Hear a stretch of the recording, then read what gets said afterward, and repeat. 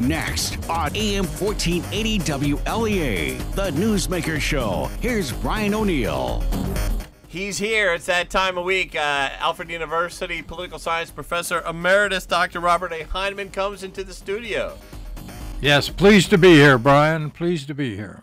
Okay, if you could give us an overview of the impeachment process. Are we looking at an impeachment inquiry or an official impeachment? Well, here's what I'd like to do is just take our listeners back a little bit here.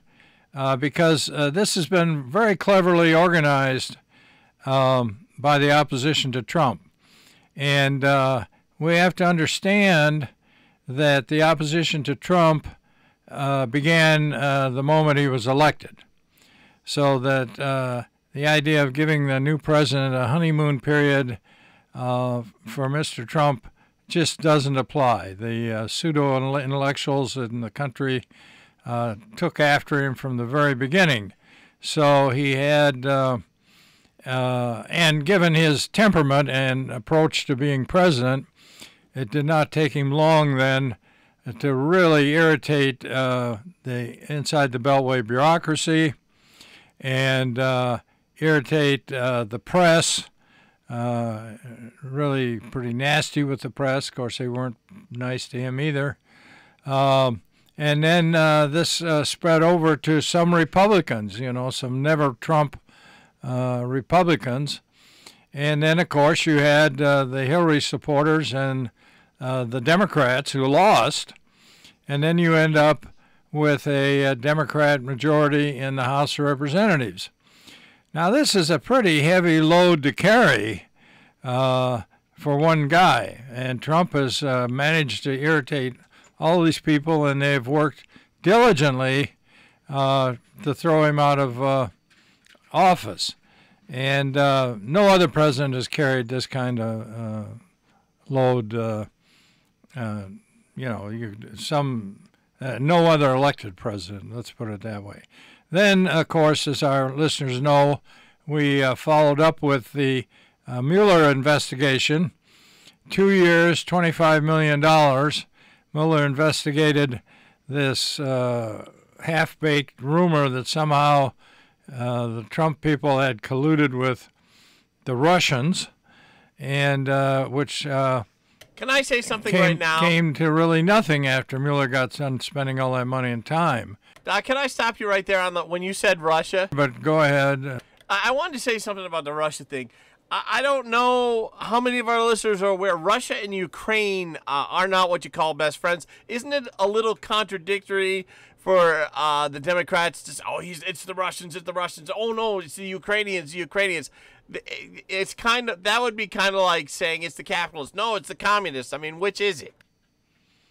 I don't know. Where's your question going there? Well, my question is, aren't they being a little contradictory by saying that both Russia and the Ukraine are guilty of influencing? No, I don't. No, I think the argument about the Russians did. I don't think there's any question that the Russians were involved in putting things on Facebook. Yeah, there's no question about that. The other side of it is, there's no question that the Ukrainians are pretty corrupt, and Mr. Biden made full use of that. But the point here is, so after the Mueller investigation then, and we come up with nothing, then the Democrats, of course, began moving toward the Ukrainian phone call. Right. Thank you. And now we go into secret committee hearings and slowly leak information out here and there to the press about these amazing findings and the terrible things that Mr. Trump has done, all coming out of secret hearings, which the Republicans have no chance to say anything at all. And so as a result of that, of course, the Democrats found themselves getting under all kinds of attack for the process, which they, certainly had a tremendously unfair process. And so now the Republicans were able to hit the process, and obviously the Democrats thought, well, we got to get out of this situation. So now they have moved to these hearings, again, this whole force of opposition to Trump coming into play, and now we're at these the so-called inquiry investigation, and the way they're playing it now is, of course, you get a tremendous amount of hearsay, he said, they said, and the press then grabs it immediately and takes it and tries to play it for all they can. So you have this whole series of efforts here to undermine Trump, and of course, at this point, you have bureaucrats stepping forward saying, well, you know, I think that was not the right thing to do, or that wasn't the way to handle it. Hold it just a minute. Mr. Trump is the elected president, and you may not like what he's doing, but the approach there is to vote him out of office, not to undermine him and undercut him with leaks and things of that sort. So at this point, it's that's where it is, and we'll have to see how much more effective the hearings can be. And to this point, we don't see. Well, the point is, it gives the media now something more to chew on and use and sort of slant one way or another. And I'm not certain. Well, we'll just have to see. And the point of this whole thing is, of course, that Schiff's committee can make recommendations, but this House Judiciary Committee is the one that will have to make, if there's going to be a recommendation to the Senate, I think it has to go through them. So they're kind of hanging Schiff and his guys out there and letting them see what they can do. And so that's the overview. And you had some specific questions there? Or? Yeah, Senator Lindsey Graham was on Sean Hannity the other night, and he said any trial in the U.S. Senate cannot be based in hearsay. Lindsey Graham went on to say the trial would go to the Senate. Let's say they get 218 votes. They're not going to try the president on hearsay. A trial in the Senate should not legitimize what's been going on in the House. No American is denied the right to call witnesses on their own behalf except for Donald Trump. Yeah.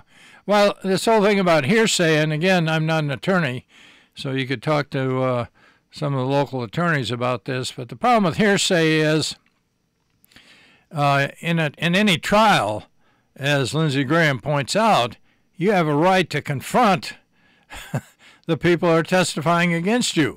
Now, it's true. In some cases with hearsay, for example, both sides can stipulate to allow the information to come into the court, and that's fine. But the problem with hearsay is somebody says, I overheard this, or he said this, or she said that, and you got no chance to go back and talk to the people who actually are supposed to have said this or that. And so it's, in most cases, I think, it's just not allowed in a regular adversarial trial. And again, Lindsey Graham's right. They're using all these. I think one of them is that someone's secretary overheard a phone call in a restaurant. I mean, it is so attenuated that in any kind of trial, I mean, this stuff would be out the window immediately. So yeah, that obviously some of the Republicans are beginning to sharpen their saws and nails and ready to go here if this ends up in the Senate. I'm not certain it will, frankly, at this point. But now, Speaker Nancy Pelosi said in a press conference on Thursday around noon that President Donald Trump admitted to bribery. Yeah, now that term is, now they're throwing that term around. And again, the press is picking it up. But as far as I can tell, there's nothing at all to indicate any kind of, when it comes to bribery, I think the Biden's come a lot closer to that than, but the idea that Trump somehow took money for something or other is, I mean, it's just not there. House Speaker Nancy Pelosi says this is worse than Nixon. Yeah, well, that's clearly untrue. And you like Nixon. Who, what? I said you kind of like Nixon, but you're saying... I'm sorry. I was too old to vote for him 3 times. I could only vote for him twice. But nonetheless, I supported him the first time around. But no, Nixon and his cohorts, and I don't know how, deeply involved Nixon himself was involved, but certainly his cohorts were involved in criminal activity, clearly criminal activity. Yeah. And quite a number of them went to jail. So the idea that this is worse than Nixon, you got to be nuts. I mean, that's just totally it's not even close. No. And I think I haven't heard people. The phone is ringing off the hook with Nixon defenders, but I would say that probably a lot of the Newsmaker listeners feel that Nixon was railroaded and the other side was doing similar things, and it's not fair because Johnson did a lot of stuff. And the liberal media was ganging up on Nixon.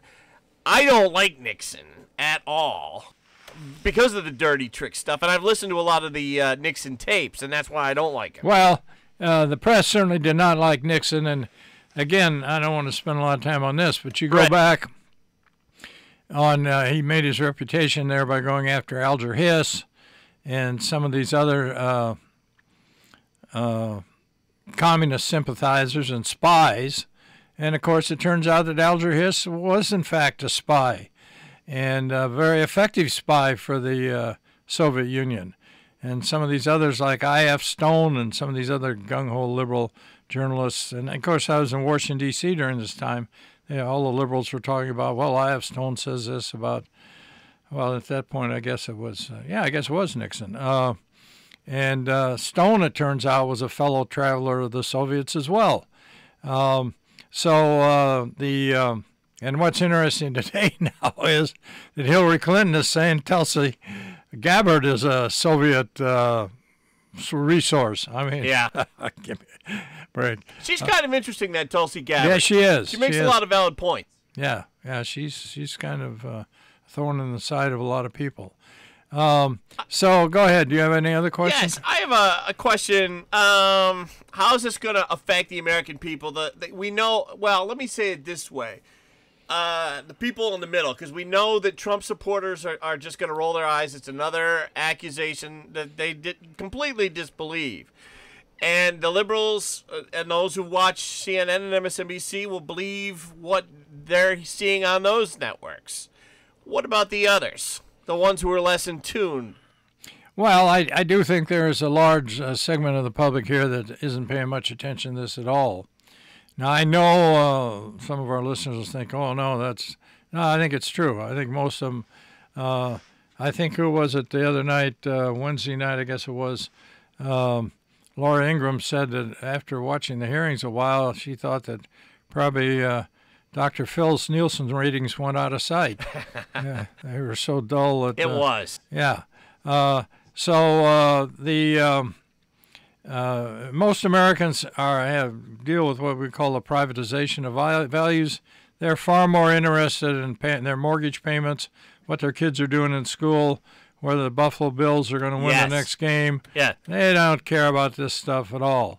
And so I don't think, I find it hard to believe. Now, if something really dramatic comes up, I suppose you might be able to get the attention of Americans. But I think the middle hasn't even begun to give it much attention yet at this point.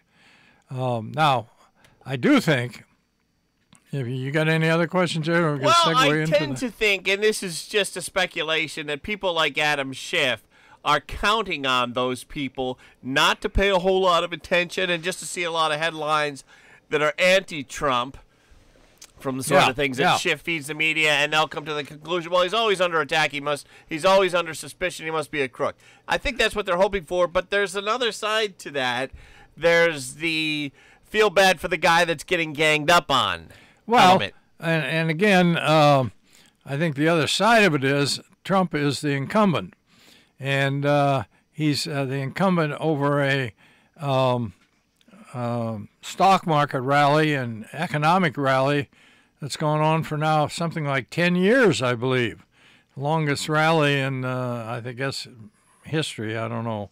Back in 1820, they may have had a big rally. I don't know. But no, the point is, the economy is booming, and Trump is taking credit for that, and justifiably so. Now, the other night I heard him. He was talking to one of the economic clubs, and pointed out that he thought the boom was more. Of course, he takes credit for the tax bill, which cut taxes here and there, but his view was that the real key to the economic boom was the killing all these regulations. And I think he's absolutely right.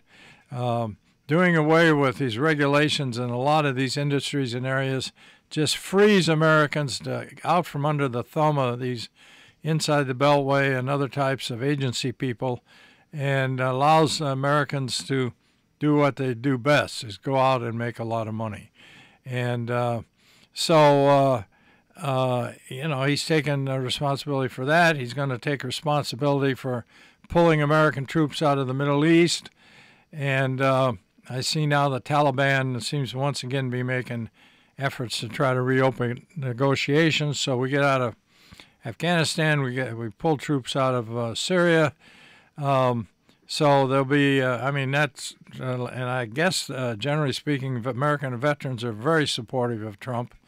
And then you got situations like making Jerusalem our embassy location, and the trade negotiations with China, which seem to be right on the edge of making some breakthroughs.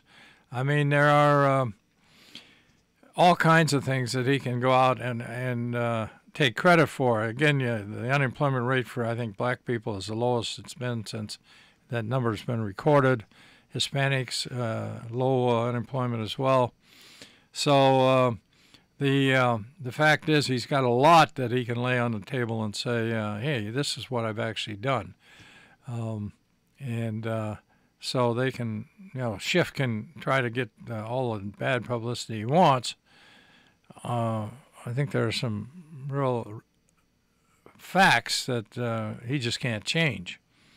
And so I think the guy is inside the bubble, inside the Beltway, how is the Democrats' primary process doing? Biden and Warren, well, yes, that's interesting you would ask that, because I think last week we've had a number of moves that indicate that the candidates that we have out there in the field now, and I don't know, there's 18 of them or something like that still out there. Maybe 12 of them are going to be in the next debate. And so these people have been working very hard, and they spend a lot of money, and my goodness, their days must be constantly filled with shaking hands and eating fried chicken and that sort of thing. And then all of a sudden, Mike Bloomberg decides to become a candidate. And now Deval Patrick, former governor, Massachusetts governor's in the race. He's decided to become a candidate. So these guys come bouncing in here, and naturally this irritates the people who've been in there for quite. So you're getting some real nastiness, I think, back and forth here. But I think what these guys coming in for, and of course there's still room for Governor Cuomo, I think what these guys are showing is that, hold it here just a minute, the candidates we got out there, they're just not going to be able to pull the load. And there may be a spot here somehow that I can slip in here and get this thing moving toward away from Trump and toward the Democrats. So it's really a commentary on what a weak field is out there right now. Governor Andrew Cuomo, by the way, issued a statement right after the California school shooting on Thursday, and he said, summing it up, the final sentence, "Until you do something, this is on you, Mr. President and Leader Mitch McConnell." Yeah, well, that's outrageous. How does that play, though, if he wants to run for president? Well, he's going to, obviously there are a lot of people anti-gun and concerned about these school shootings, which anybody should be. There's no two ways about that. But I think one of the problems that the candidates for the presidency right now have, and that's why I said just a few minutes ago, I'm not certain this will go to the Senate. Because if it goes to the Senate, 6 of these candidates are senators. And that means they're going to have to be there. I mean, they don't have to be there, but they're not going to look good being out on the campaign trail while there's a proceeding going on in the Senate to try to convict and remove the president through impeachment. And so there's 6 of them that'll be tied up, and it could be for 6 weeks, could be 2 months, tied up in a trial of some sort, taking him off the campaign trail. And it's going to be, I think, pretty unseemly for them to be out campaigning for impeachment when they're supposed to be sitting as the jurors in terms of deciding whether to convict the president or not. So I think you got at least 6 candidates there that might be suggesting to the Democrats in the House, hey, hold it here, guys. Maybe we better slow this whole thing down. You've done the best you could. You've tried to embarrass the president. Now let's just let it go. Because if it gets to the Senate, I think these guys can kiss it goodbye. Because now you've got, another 6 or 7 candidates that are going to be out there really, Joe Biden and Bloomberg and a number of others that can be really making time, I think, while these guys are tied up with their antipathy to Mr. Trump. So that's taking a kind of interesting turn there, I think. Could we talk about your former student, Congressman Tom Reed, for a moment? Oh, what a fine fellow, yes. Reed, 2 things. One, Reed got a Leon Panetta Institute Award for his bipartisan work with the Problem Solvers Caucus. Oh, I didn't see that. That's good. Yeah, what was that, Tuesday or Wednesday? Oh, good. The other thing is Thursday afternoon. He's one of my students, Yeah. Reed praised Thursday afternoon House Speaker Pelosi because Pelosi says that a United States-Mexico-Canada trade deal is imminent. Well, I hope so, because that's really important. And the Trump people have been pushing this, and again, that should open up trade even further, and again, give another boost to the economy that's already buzzing right along. So I hope Pelosi is able to pull that off with all this other. That's one of the problems with all this impeachment garbage, is that they're not paying attention to some things they really should be doing and helping the American working class. And so that would be good. That would be a real plus. Down to the last 2 minutes, talked about George Soros' wins and losses: San Francisco, Philadelphia, Fairfax County, Virginia. Yes. Well, apparently they now have a district attorney in San Francisco who is, to put it mildly, really liberal. And again, I don't have all the facts on this, but I believe his parents were involved in they're part of the underground, the Weathermen Underground, and I think one of them was killed in a shooting in which 2 cops were killed. And so Bernadette Dorn and Bill Ayers, the Weathermen Underground spokespeople, raised this guy, and he's very proud of him. He's very proud of his parents, and he's just made it clear that in terms of prosecuting anybody out in San Francisco, the streets are yours. And again, Mr. Soros must be happy that his money's been well invested. Not in Monroe County, however, Brian. No. Yeah, why do you think that was, that Soros' DA candidate lost so badly when other Democrats do really well? Well, again, it depends on quite a number of things. But one of them, in San Francisco, the question is this guy running against just one opponent, or is he running against maybe there's 3 or 4 in the race? Again, in Monroe County, I guess they poured $800,000 into the challengers' coffers, but of course, you had an incumbent Republican there who was reasonably popular, and basically she used the Soros money as a part of her campaign, asking people if they wanted George Soros to pick the DA in Monroe County, and apparently not too many people did. So it just kind of varies depending on the, and you can expect, and I assume his organization, what is it, the Open Society Foundation, I think is the name of it.